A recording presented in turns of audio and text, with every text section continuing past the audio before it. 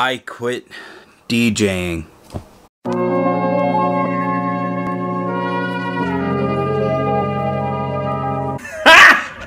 Got him! Got him! Yo, what is up, you guys? This is DJ Anthony Alvarez. Come on, I know you weren't gonna fall for that clickbait. So reason why I'm making this video is kind of explain where I'm at with DJing. Now, I'm gonna go through how I started DJing, where it brought me, where I wanted to go, and kind of all around give you an idea of who I am as a DJ and what my career path has gone to as a DJ. It's not something that I became successful about it overnight. So what happened was I was really into music. For those of you that know me since I was a little baby, I've always been into music, always enjoyed listening to my dad's records, always enjoyed playing his cassettes, even his big book of CD collections I liked going through. With that, my passion turned into I always wanted instruments, so my dad got me a guitar. And I'll never forget the Christmas that I got the guitar, and they wrapped it up, put it under the tree, and I remember just bawling my eyes out, so pumped that I got a guitar and was ready. I didn't know what I was doing. I would just strum away, I had no clue. Did guitar lessons, learned it. So I've been a musician kind of like my whole life. Played guitar, learned how to play, played with a few bands here and there, here in school. So after years of playing guitar, I kind of decided that it's awesome, I love it, but I didn't want to make a career out of it because I knew that there's times where I'm very stressed out. I don't know how to say it, but once I start playing guitar, it just makes me feel so much better. So I didn't want that to turn into a career. It's kind of hard to explain because it was something that I was passionate about, but not something that I wanted to worry about making money off of it. I still play guitar here and there. Now, DJing started when I first heard the song One by Swedish House Mafia. I'll play a little bit clip right now.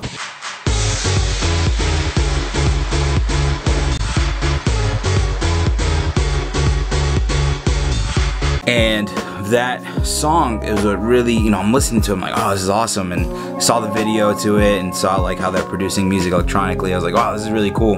And that just kind of opened up the floodgates for electronic music for me. I've heard techno songs before and stuff like that, but really got soaked into that Swedish House Mafia one track, started listening to a bunch of other stuff. As I'm exploring music in the electronic genre, I'm like, oh man, this is so awesome. I love it. I love that 4 on the floor beat. Really, really cool stuff. I really enjoyed it. After that, I was working at Best Buy at the time, and then I was also going to school for mechanical engineering. At the time when I worked at Best Buy, I noticed that we sold DJ equipment. I said to myself, great. Working at Best Buy, I got an awesome discount on DJ equipment, and my first piece of DJ equipment was the Tractor. It was like the Newmark Tractor DJ to go or something like that. I don't think it's DJ to go. I can't remember off the top of my head.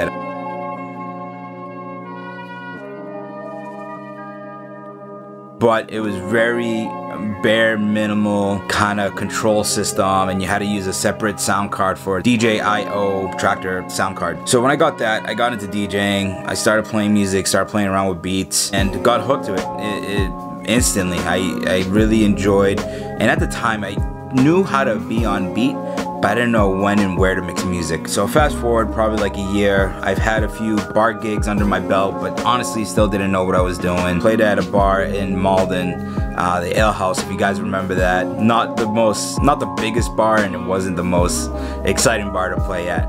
But number 9 Ale House was the bar that I started at. And then my brother-in-law says, hey, my friend has a DJ company, he works with the DJ company, and he's looking for a DJ. And I'm like, oh, that's cool, like, what do I have to do? And he's like, I'll get you guys in touch. So I'm still at Best Buy, I'm still in school at this time. I decide to check it out. So my brother-in-law gave me the information to my great friend, DJ mentor, Mark Dixon. And you guys have seen all the events that I do are pretty much with him. He honestly took me under his wing and taught me how to DJ. So first event I went to just look at what they do. It was a college party at Babson College. And I remember they had like all these like dancers, and they had this crazy DJ booth set up. I think it was called God's DJ booth. It was like all this trussing wrapped around, and it was really cool. So I'm like, oh, this is sweet. So he invited me over to the office to kind of show him what I can do.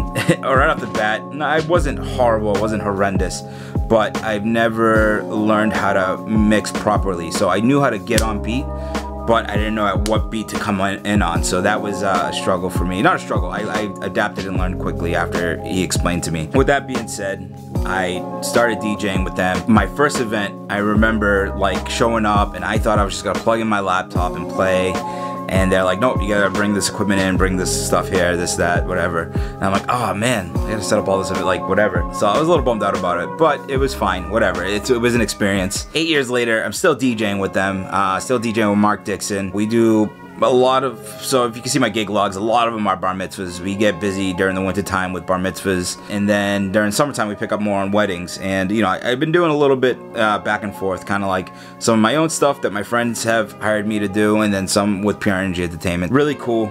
Learned a lot through the years and realized that it's not all about, I mean, it is about mixing, but a lot of it is programming and trying to pick the right song at the right time to play. So I learned a lot of how to DJ mobile gigs, a lot of weddings, bar mitzvahs, corporate events, stuff like that, and I really learned a lot. So now, not that I want to quit DJing, I just kind of hit a stale point in my career. I want to shy away from doing kids parties and focus more on doing weddings and maybe some bar and club gigs. Focus more doing weddings because it's more of like an adult celebration. I want to focus more on like clubs and bars because there's so much you can do with music in that setting. I've done some weddings where I was able to bring the club vibe to, and it's really cool, but a lot of times like weddings, bar mitzvahs, stuff like that, you really gotta stick with the original songs, and like, you know, you can't really mess around with sound too much. So which is fine. I honestly, I don't mind it, and it's like I really can't be complaining too much because I'm playing music for people, I'm having a good time. I just think that I've been doing it so long, not so long, because there's guys out there that have been doing it for 20 plus years, 30 plus years, but I just feel like maybe I need to shy away from the kids events and focus more on maybe adult celebrations. I'm not too sure. That's just kind of where I'm at right now. So I don't want to quit because I love what I do. I really do. And I'm sure every DJ has hit this point.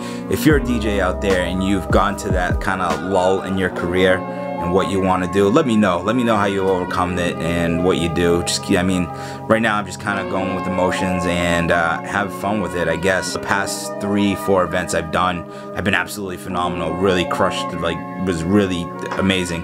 Probably the best I've had year round. Now it's 2018, we're going into 2019. I'm gonna be 30 years old and trying to figure out where I want to be as a DJ.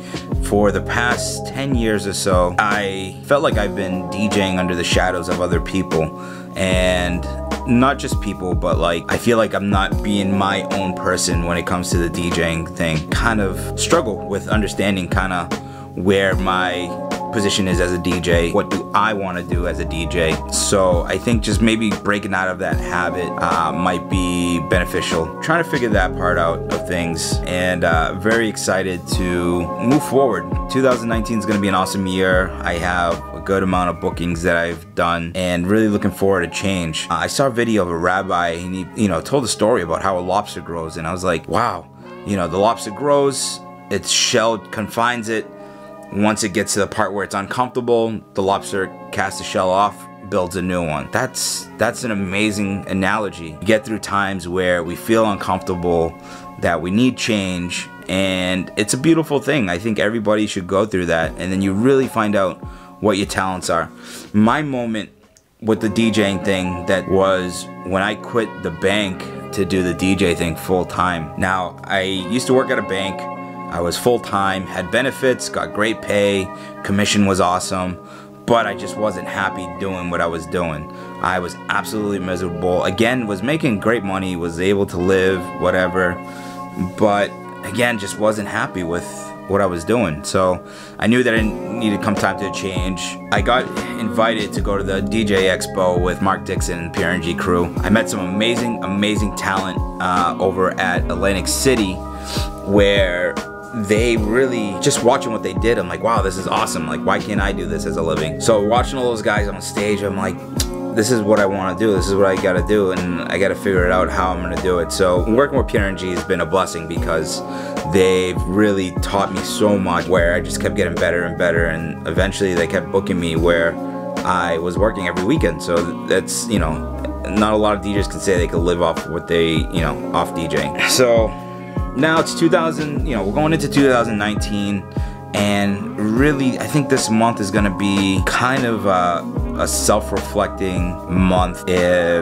where I gotta decide what I'm gonna do. And there was a quote that I think it was Tony Robbins says that stop thinking about what could go wrong and start thinking about what could go right. And I'm like, damn. I was like, damn, these freaking motivational speakers got me again.